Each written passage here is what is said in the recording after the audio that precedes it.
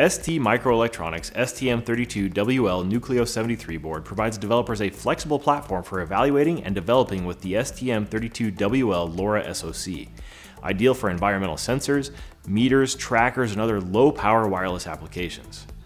The STM32WL leverages an STM32 dual-core architecture based on ARM Cortex-M4 and Cortex-M0 Plus cores, and embeds a 150 to 960 MHz radio compatible with LoRa and other modulation schemes. The STM32WL Nucleo board has an integrated debugger programmer, is compatible with multiple IDEs, and is supported with a comprehensive set of free libraries and examples available with the STM32CubeWL MCU package.